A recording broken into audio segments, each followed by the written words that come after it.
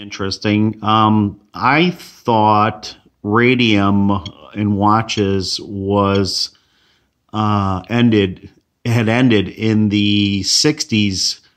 I believe this LaSalle watch, which is made by Westclocks, was made about 61, 62. And I found out something interesting. I ordered it off of eBay. It was not working. I think I paid, God, like $5 for it or something like that. It was something just somebody was giving away in a lot or selling in a lot. So ironically, though, when you put the Geiger counter over, it is showing radium because tritium by this time wouldn't be producing these kind of numbers. Tritium would actually be dead. I have some tritium face watches that don't even show anything more than background radiation. So this is one of the other interesting aspects of the watch collecting is radioactivity. There was a documentary that I watched called Radium City.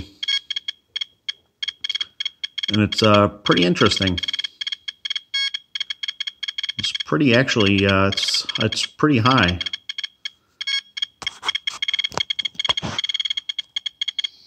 This is a Soaks Geiger counter. You can pick these up anywhere for on Amazon or eBay for I think about $110, $120. This is an older model, but they have a newer version of it. It's I think the company Soaks is based in Ukraine. Actually shipped pretty quick.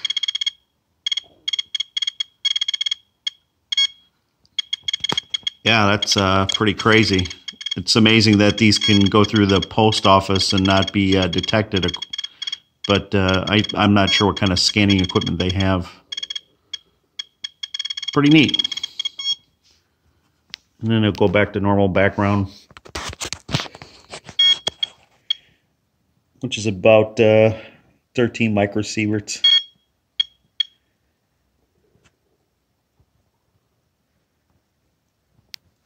Yeah, it'll drop pretty fast.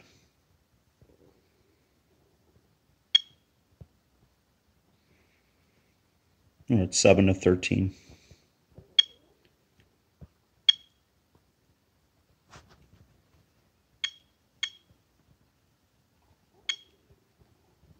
Sorry, my stomach. I haven't eaten breakfast yet.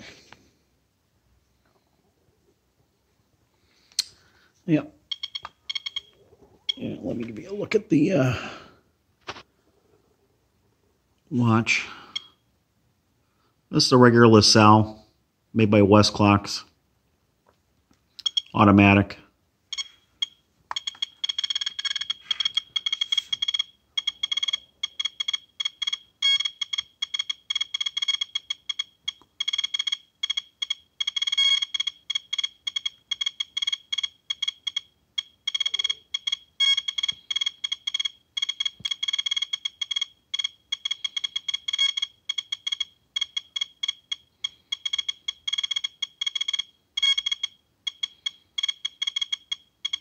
And to think people were wearing these on a daily basis.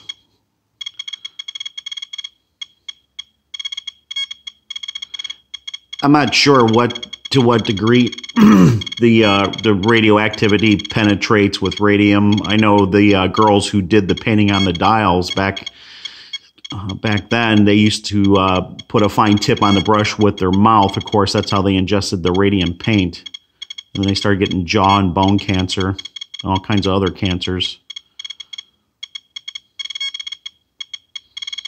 And I think radium has a half-life around 1,500, 1,600 years. It's quite a lot longer than tritium's 12 years, 12 and a half years. Yeah, pretty interesting. Just another aspect of watch collecting. Thanks.